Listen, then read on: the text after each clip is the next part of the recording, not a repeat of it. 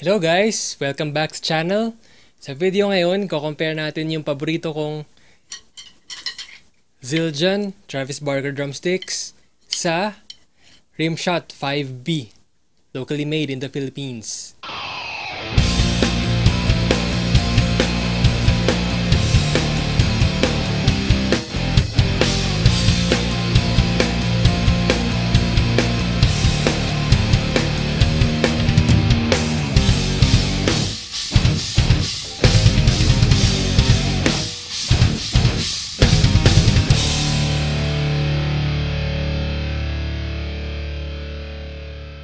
Okay guys, so ang goal ng video na to, papakinggan natin kung may difference ba ang iba't ibang klaseng sticks. Actually, itong dalawa lang.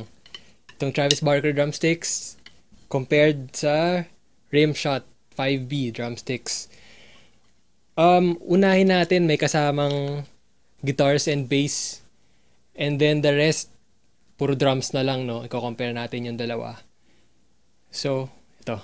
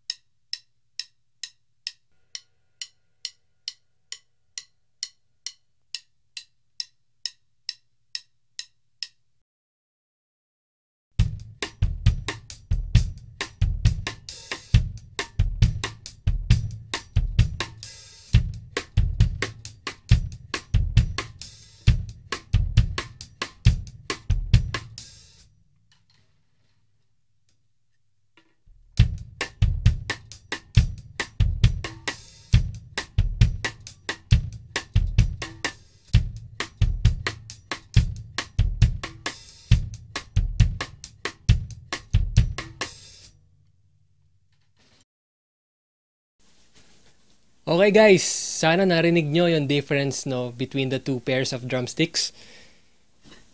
Pero pakinggan natin ulit. Zildjian,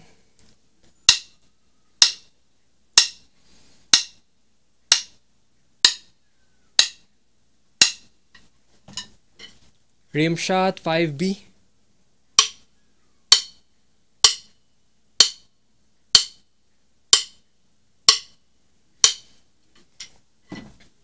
Okay, kumusta? So sa pandinig ko, yung RimShot meron siyang mas mataas na timbre or qualities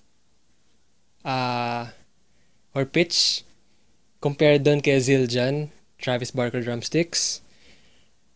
Pati din pag side stick sa snare, no? Parang ganun din yung naririnig ko sa kanya. Ngayon, sa ride, balikan natin yung kaninang recording. Mas narinig ko yung difference nung may kasabay siyang guitars and bass eh. Wherein si Zildjian, clear and full siya. Pagdating kay RimShot 5B, meron siyang added punch or attack. Or as if parang dinagdagan mo ng compression sa mix mo. Which is ideal sa genre na guitar-driven, syempre, no?